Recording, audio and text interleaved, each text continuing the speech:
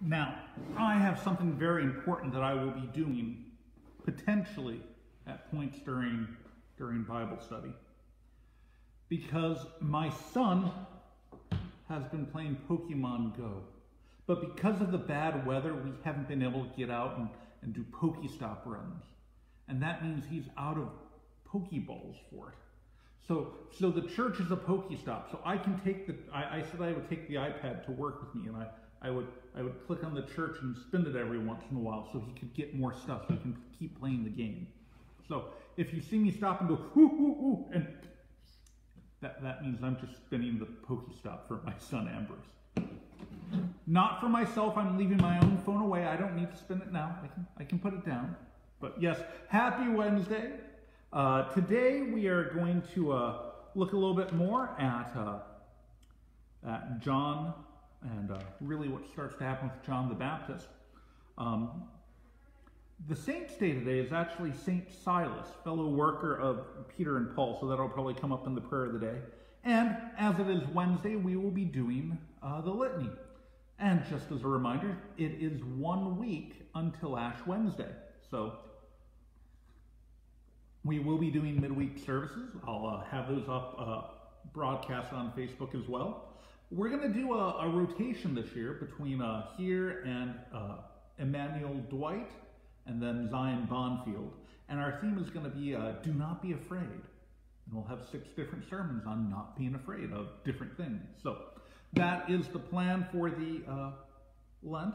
We're not going to have meals before service this Lent. Just not quite there yet.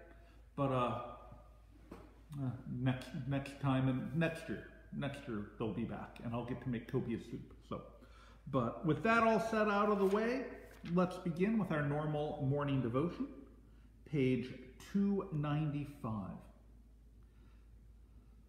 In the name of the Father, and of the Son, and of the Holy Spirit. Amen. In the morning, O Lord, you hear my voice. In the morning I prepare a sacrifice for you and watch. My mouth is filled with your praise, and with your glory all the day. O Lord, open my lips, and my mouth will declare your praise. Glory be to the Father, and to the Son, and to the Holy Spirit, as it was in the beginning, is now, and will be forever. Amen. Our psalm for today is, let's see, because it goes over to the next page, various verses of Psalm 38. O Lord, rebuke me not in your anger, nor discipline me in your wrath.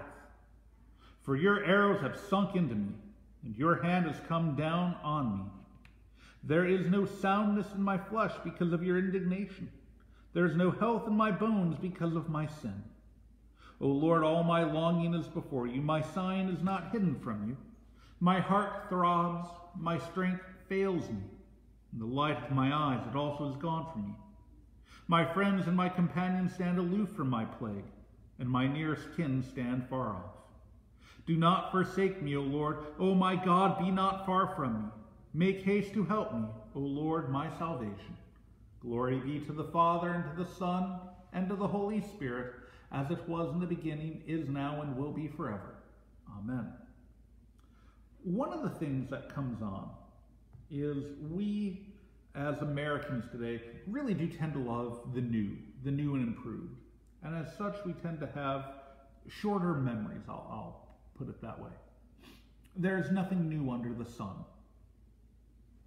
Psalm 38 seems to dovetail a lot with the themes of the past year. And you know what? The Lord remains the Lord. God be merciful to us. Lord, have mercy, as we will pray in just a bit. Our reading for today is John 3:22 through the beginning of chapter 4, verse 6. After this, Jesus and his disciples went into the Judean countryside, and he remained there with them and was baptizing. John was also baptizing at Aenon near Salim, because water was plentiful there, and people were coming and being baptized, for John had not yet been put in prison.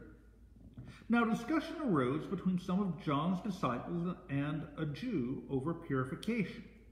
And they came to John and said to him, Rabbi, he who was with you across the Jordan, to whom you bore witness, look, he is baptizing and all are going to him. John answered, a person cannot receive even one thing unless it is given him from heaven. You yourselves bear me witness that I said I am not the Christ, but I have been sent before him. The one who has the bride is the bridegroom. The friend of the bridegroom, who stands and hears him, rejoices greatly at the bridegroom's voice. Therefore this joy of mine is now complete. He must increase, but I must decrease. He who comes from above is above all. He who is of the earth belongs to the earth and speaks in an earthly way. He who comes from heaven is above all. He bears witness to what he has seen and heard, yet no one receives his testimony. Whoever receives his testimony sets his seal to this, that God is true. For he whom God has sent utters the words of God, for he gives the Spirit without measure. The Father loves the Son and has given all things to his hands. Whoever believes in the Son has eternal life. Whoever does not obey, or does never not hear the Son, shall not see life, but the wrath of God remains on him. Now when Jesus learned that the Pharisees had heard that Jesus was making and baptizing more disciples than John, although Jesus himself did not baptize, but only his disciples, he left Judea and departed again for Galilee. And he had to pass through Samaria. So he came to a town of Samaria called Sychar, near the field that Jacob had given to his son Joseph. Jacob's well was there. So Jesus, being wearied as he was from his journey, was sitting beside the well. It was about the 6th hour, that is noon. So tomorrow we'll get the story of the woman at the well. This is the word of the Lord. Thanks be to God. Tomorrow we'll get the story of the woman at the well. We get just enough of the setup for it. But this little passage has, I think, one of my favorite verses, and I actually think the best description of Christian living. We on Monday nights we're going through Galatians, and we're getting into a lot of Christian freedom, and especially next Monday we're going to start chapter 5. So that should be a great discussion on Christian freedom. But if you want to know what your life as a Christian is, it's this.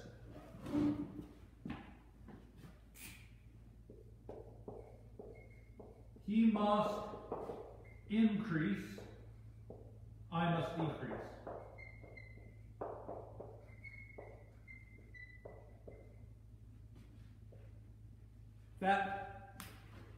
That right there is what Christian living is. It is no longer I who live, but Christ who lives in me. Oh yeah, that is a smudge on the screen. This is the point and the idea. John's disciples are worried that John's not as famous. And John's like, yeah, that's the whole point. Because I was never the point. My job was to point to the Christ, to the Messiah who's coming, and he's here. So why should I be happy that less people are paying attention to me and they're now paying more attention to Jesus? That's my job. One of the things that we learn as Christians, and that is very hard, because as human beings we are utterly selfish people to the core. It's not about us. The Christian faith is not about me, Eric Brown, I'm awesome. Nor is everything in life about me. It's about Christ. Now, it is Christ for me, and I receive many benefits, and you receive many benefits from Christ. But the story is not our hero story. We're not the hero of the tale.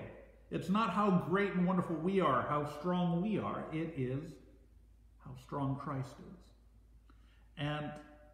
And as Christians, as believers, really growing and maturing in the faith is learning to make things more and more focused on Christ, and seeing more and more how even the things that you do are things that Christ has done through you. Oh, my talents are great. Well, yeah, that's because Christ gave them to you. That says more about Jesus than it does about you. We'll get to this in more detail when we get into the creed. But it really is all about Jesus. If you serve your neighbor, whatsoever you have done to the least of these, my brethren, ye have done it unto me. He must increase, I must decrease. When they persecute you, well, yeah, they persecuted Christ. Therefore, it's about Christ. This is the whole thing. A lot of hardship for pastors. And I'm thinking about this simply because I had a winkle yesterday, and I'm kind of in the circuit visitor mind and just like that. A lot of the secret for pastors is to get yourself out of the way of Jesus. You're an instrument. In fact, the thing I pray before service every time is Luther's prayer before the sermon is Luther's prayer for pastors, his sacristy prayer. It begins, you seest how fit I am for this office. But since the people need the teachings and the instructions, and you've appointed me, be with me. Use me as thine instrument. May thy Holy Spirit work with me. Yea, may he work in me to will and do according to your strength and pleasure. It's not about us. It's about God working through us. And this is the reality of it. It doesn't matter about our strength. We may decrease. In fact, we're supposed to. He will increase. He will increase ever more and more, even until the day that he comes again and we see him in full face to face. So, with that being said, we'll pause there and we will move on to our commandment for today. Our catechism lesson, I opened right to the page, is the 9th commandment. So, what is the 9th commandment? You shall not covet your neighbor's house. What does this mean? We should fear and love God so that we do not scheme to get our neighbor's inheritance or house, or get in a way which only appears right, but help and be of service to him in keeping it. One of the great lines of the scriptures is when Paul in the New Testament somewhere says, I wouldn't know what coveting was unless the law told me not to do it. But now that it has spoken, I covet all the time. I see. And it's interesting because we do get 2 commandments about coveting. And what does it mean to covet? Really, to covet something is to turn it into an idol. It's to turn it into something that you want and are focused upon. And there's a danger in that. Few things can make you more unhappy than a commercial showing you something that you don't have. And so we're warned, don't covet your neighbor's house. Don't covet his stuff, his things. Oh, this is something we should learn as Americans. And the real reason that we're not to covet is not just that, well, one, we're not to steal. So if my neighbor has something, it's my job to help him protect and improve his possessions and income. But even if I covet, even if I'm not planning on stealing, but just, oh, I wish I could have a house like that. Let's say no, I'll do car. I wish I could have a car like that. That car looks so awesome. That might all be true.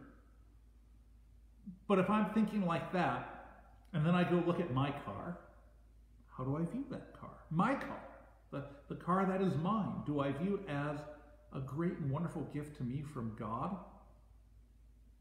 Or do I now despise it? Do I look, it's not as good.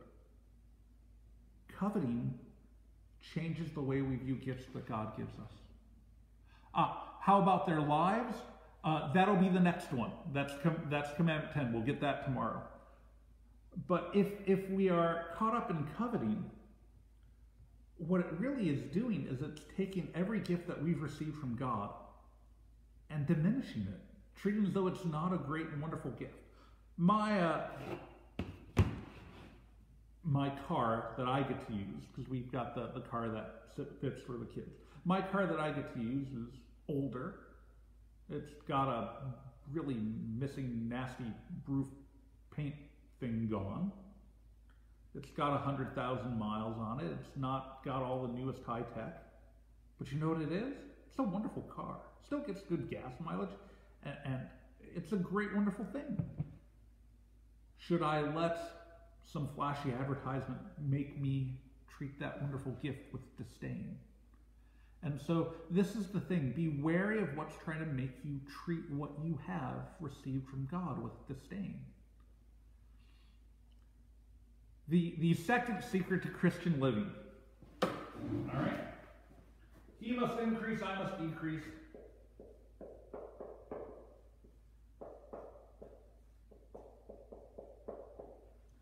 It's all gift. Everything that we have in our lives is a gift from God.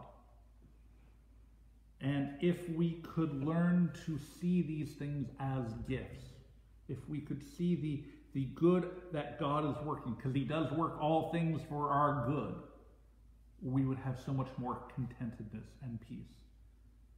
And so really the trick of growing and maturing is learning that it's not about you and that you decrease so Christ may grow, and to see more and more that it is all Christ's gift to you. And that is hard. So if you are overcome with discontent, fix your eyes upon Jesus, the author and perfecter of your faith, and remember his good and gracious gifts to you of both body, soul, and everlasting life. And with that said, let's confess the creed and then go pray the litany. So, the Apostles' Creed today.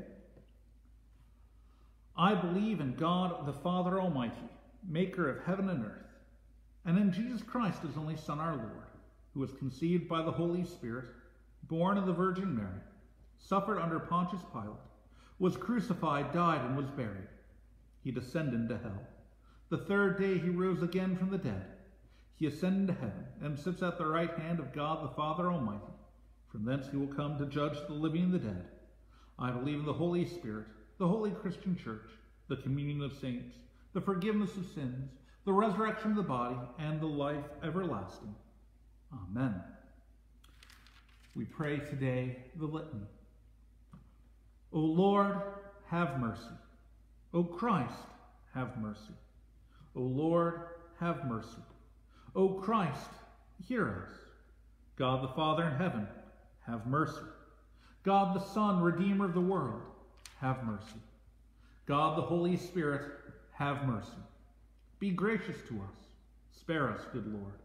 Be gracious to us. Help us, good Lord.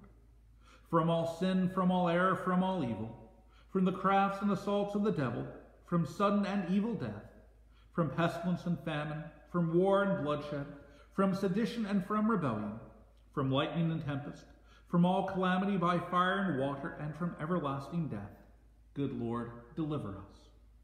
By the mystery of your holy incarnation, by your holy nativity, by your baptism, fasting, and temptation, by your agony and bloody sweat, by your cross and passion, by your precious death and burial, by your glorious resurrection and ascension, and by the coming of the Holy Spirit, the Comforter, help us, good Lord. In all time of our tribulation, in all time of our prosperity, in the hour of death and in the day of judgment, help us, good Lord. We poor sinners implore you to hear us, O Lord, to rule and govern your holy Christian church, to preserve all pastors and ministers of your church in the true knowledge and understanding of your wholesome word, and to sustain them in holy living, to put an end to all schisms and causes of offense, to bring into the way of truth all who have erred and are deceived, to beat down Satan under our feet, to send faithful laborers into your harvest, and to accompany your word with your grace and spirit. We implore you to hear us, good Lord, to raise those who fall and to strengthen those who stand, to comfort the weak-hearted and the distressed. We implore you to hear us, good Lord, to give to all peoples concord and peace, to preserve our land from discord and strife, to give our country your protection in every time of need, to direct and defend our presidents and all in authority, to bless and protect our magistrates and all our people, to watch over and help all who are in danger, necessity, and tribulation, to protect and guide all who travel, to grant women with child and all mothers with infant children increasing happiness in their blessings, to defend all orphans and widows and provide for them, to strengthen and keep all sick persons and young children, to free those in bondage, and to have mercy on us all. We implore you to hear us, good Lord, to forgive our enemies, persecutors, and slanderers, and to turn their hearts, to give and preserve for our use the kindly fruits of the earth, and graciously to hear our prayers. We implore you to hear us, good Lord. Lord Jesus Christ, Son of God, we implore you to hear us. Christ, the Lamb of God, who takes away the sin of the world, have mercy. Christ, the Lamb of God, who takes away the sin of the world, have mercy. Christ, the Lamb of God, who takes away the sin of the world, grant us your peace. O Christ, hear us. O Lord, have mercy. O Christ, have mercy. O Lord, have mercy. Amen. We pray. Our Father, who art in heaven, hallowed be thy name. Thy kingdom come, thy will be done, on earth as it is in heaven. Give us this day our daily bread, and forgive us our trespasses, as we forgive those who trespass against us. And lead us not to temptation, but deliver us from evil. For thine is the kingdom, and the power, and the glory, forever and ever. Amen. The prayer of the day. Almighty and everlasting God, your servant Silas preached the gospel alongside the apostles Peter and Paul to the peoples of Asia Minor, Greece, and Macedonia. We give you thanks for raising up in this and in every land evangelists and heralds of your kingdom, that the church may continue to proclaim the unsearchable riches of our Savior Jesus Christ, who lives and reigns with you in the Holy Spirit, one God, now and forever. Amen. Closing prayers. Almighty God, merciful Father, who created and completed all things on this day when the work of our calling begins anew, we implore you to create its beginning, direct its continuance, and bless its end, that our doings may be preserved from sin, our life sanctified, and our work this day be well-pleasing to you, through Jesus Christ our Lord. Amen. I thank you, my heavenly Father, through Jesus Christ, your dear Son, that you have kept me this night from all harm and danger. And I pray that you would keep me this day also from sin and every evil, that all my doings in life may please you. For into your hands I commend myself, my body and soul, and all things. Let your holy angel be with me, that the evil foe may have no power over me. Amen. Let us bless the Lord. Thanks be to God. The Lord bless you and keep you. The Lord make his face shine upon you and be gracious to you. The Lord lift up his countenance upon you and give you peace. Amen. All right, off to go set up for Lent. So have a good day, everyone, and the Lord be with you. But good timing, Daryl. We're just taking off. Bye.